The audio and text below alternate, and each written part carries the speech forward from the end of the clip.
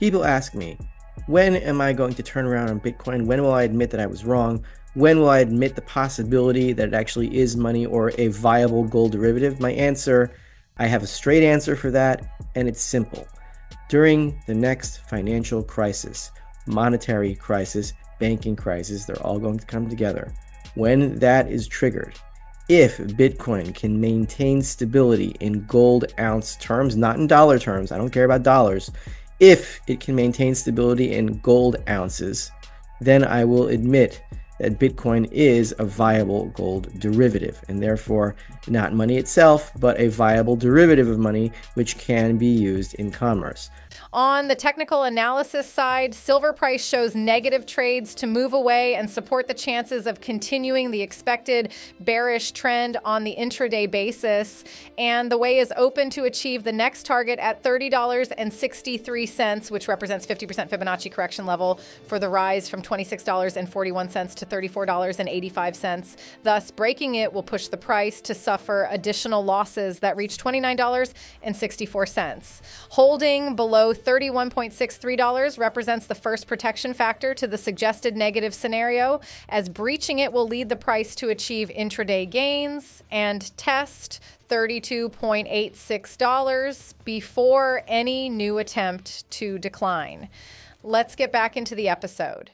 With this week's Silver Report, and there is, once again, a lot to talk about, a lot of exciting stuff going on, mostly in the political arena.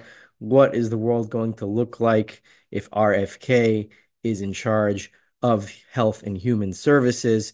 What is the world going to look like if Matt Gaetz is Attorney General? These are the questions that are exciting me, but I have to talk about metals and Bitcoin because I am now certain that this is a deep state psyop, that Bitcoin is designed to take good, healthy, liberty feelings and thoughts and rush them into the garbage and burn it.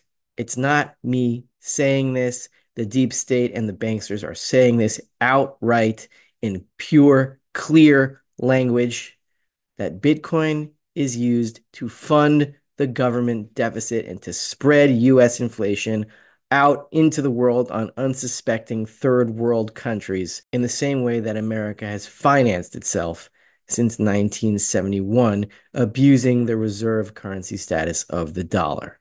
Don't take my word for it.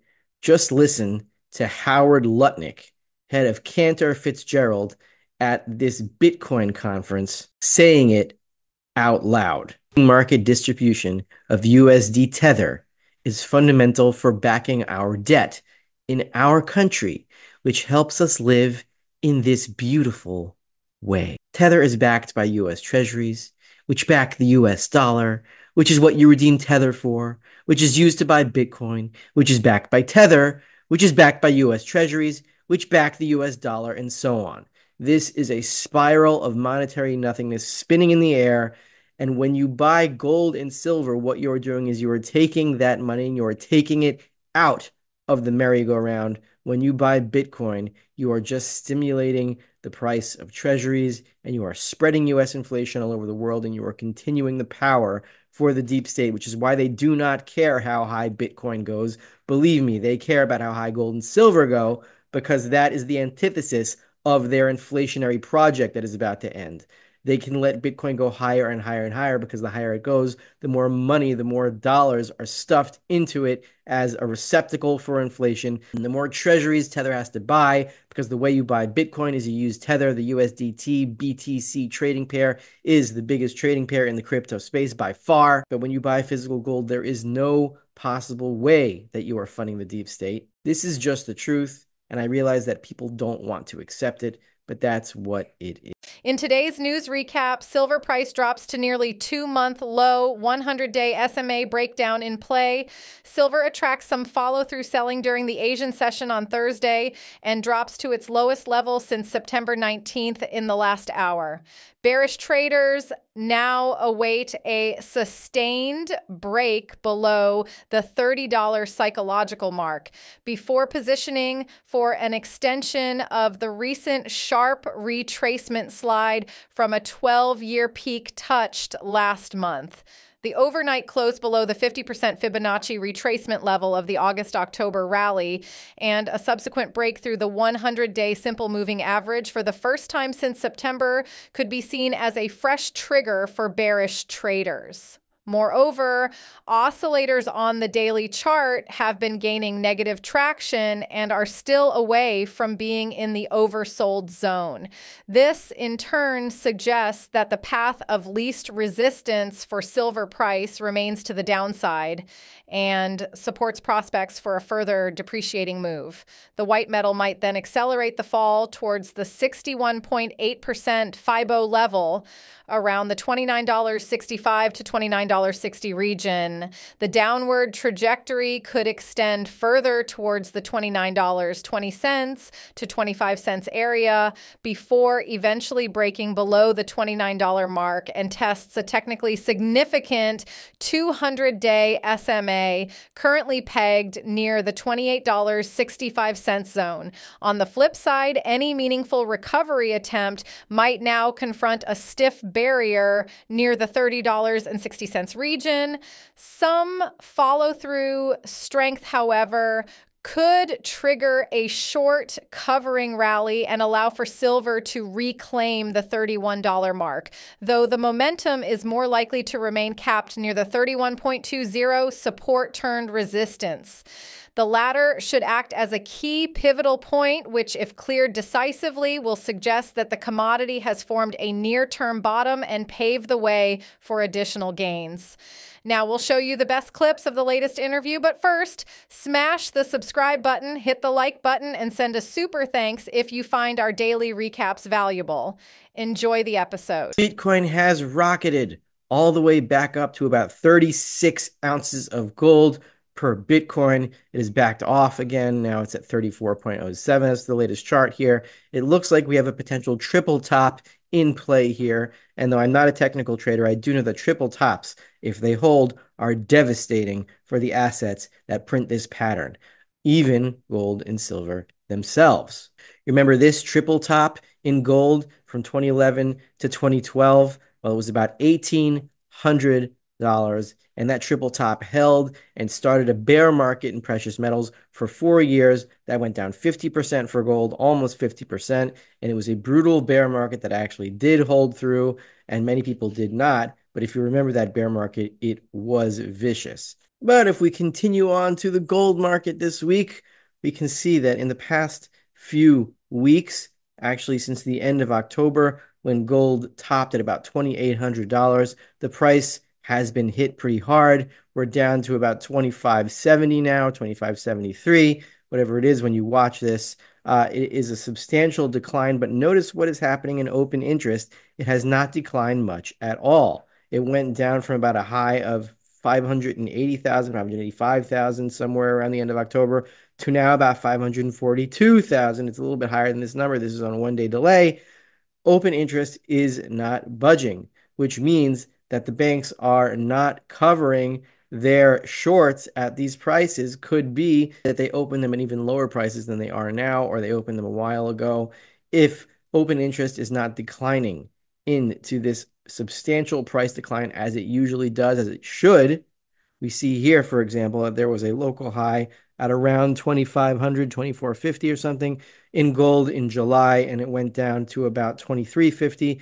Only about $100, $150 of a correction there, much less than we see now, even by percentage. And open interest fell from about 600,000, higher than it was at the recent peak here, to about 460,000 or so. That was a substantial decline. This time that is not happening. Somebody is stuck in their short positions and they cannot cover. Next slide, we see the 10-year minus 3-month yield curve spread. Also the 10-year minus 2-year yield curve spread. We see that they go in tandem, and we are almost normalized on the blue line, which is the 10-year minus 3-month. We're at 14 basis points negative, could be somewhere between 5 and 14 basis points. It changes by the hour. We're about to cross into normalization territory, and you can see on the gray strips here, the Keynesian-style recessions that took place in 1991, in 2001, and 2008 and 2020, shortly after the yield curve is normalized on both of these spreads. Well, that is about to happen, especially considering the higher price inflation numbers. And once that does cross, we only have a few months until we get to the next financial crisis, because financial crises always coincide with the Keynesian style recession. And the more money that gets cleared out and the higher the inflationary cycle goes, the more vicious these financial crises are. And it will be the most vicious that we have ever seen, because the credit bubble that is currently being blown up is the biggest that has ever been blown up in human history. Meanwhile, the Fed did cut interest rates this week, or was it last week? Whenever it was, I don't quite remember, nor do I really care that much. But anyway, QT accelerates due to rate cut. This is the weekly movement of the Fed's balance sheet. We can see here that it is down $27.191 billion. Now, if you mouse over this, this is a picture of it, but if you go to the Fed website and you mouse over this weekly movement in the Fed's balance sheet, you'll see that for 5 weeks straight, the balance sheet has declined at an accelerating pace.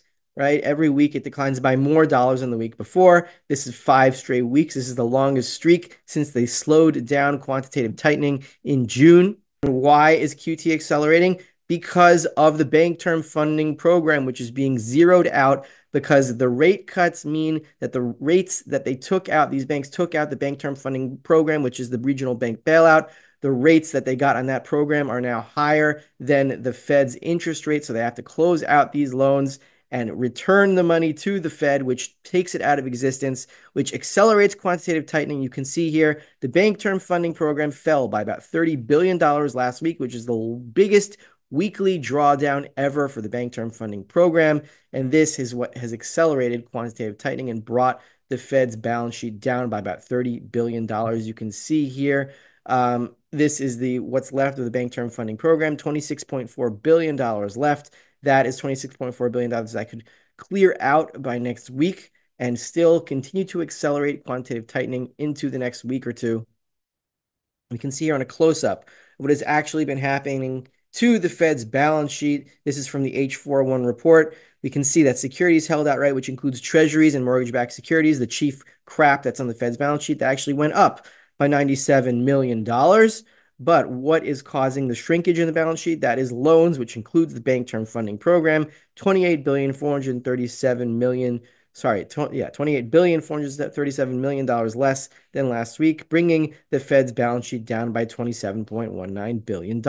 As this is happening, 10-year yields are about to break through their downtrend line, which is being touched right now. If we get to 4.5, 4.6, the 10-year yield will break through. Why do I think it will break through and long-term bond yields are headed higher? Because 30-year bond yields have already broken through, and now the trend line is appearing, or appears to be, support rather than resistance. We're at 4.6% here on the far out long-term curve. Also suggesting an imminent liquidity crunch is the US dollar at major resistance.